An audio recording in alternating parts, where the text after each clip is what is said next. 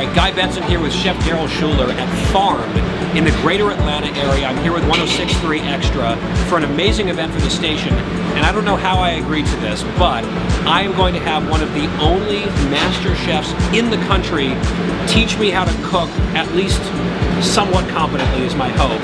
Thanks so much for having me. I've got the apron and everything. I'm looking official. Guy, this is simple. You know, we're gonna do some pan-seared scallops, we're gonna do a risotto, and this is one of the dishes that we're serving tonight. So as you watch this dish come to life, just imagine yourself sitting here eating these flavors, and then God, you're the mastermind behind it. But it's a simple process.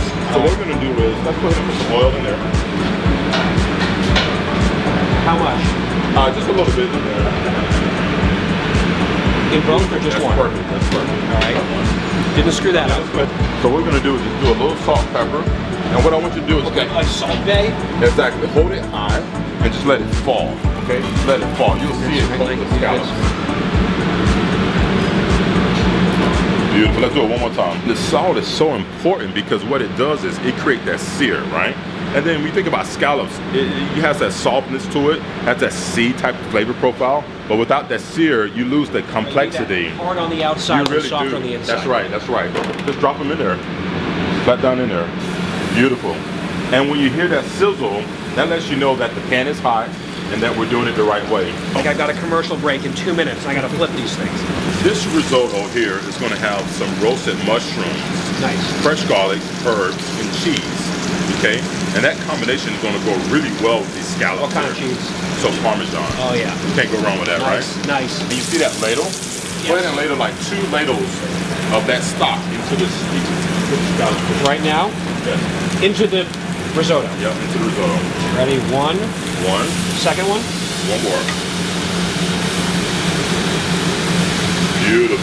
By the way, I'm almost at 2 minutes, I think. So let's tilt one over. Let's see the color. It's got a little brown on there. Oh yeah, it's brown. All right, go ahead and flip it over. Beautiful. It's better than me, man. Oh, shut up. Beautiful. I love it. That looks nice, though. I love it. That looks nice. I love it. You can start seeing it come together really, really nice there. Okay? Some fresh herbs. Some fresh garlic. How much butter? About 2 of those cubes.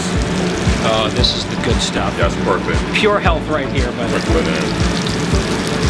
Beautiful. A little bit more. A little more? Beautiful. You can't smell this. I wish you could smell this. Okay. The cheese is melting. You see the cheese melting? Now what This is perfect right here. Okay, Guy?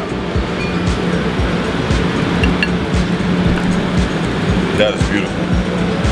It smells amazing. And that's the aroma. That's the specialty about Farm Kitchen and Bar, is that the aromas just kind of work its way out into the dining room there. All right, sprinkle a little bit more cheese on top.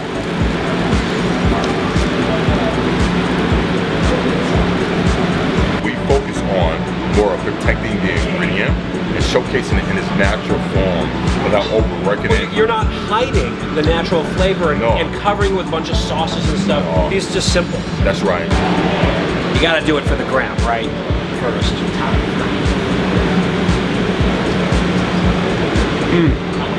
That is perfectly cooked.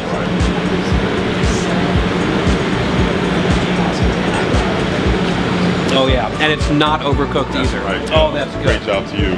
Well, thanks for helping me actually not screw this up too badly. Hey, God, thank you so much, man. I appreciate it. I cannot wait for this dinner. It's gonna be awesome. It's gonna be awesome.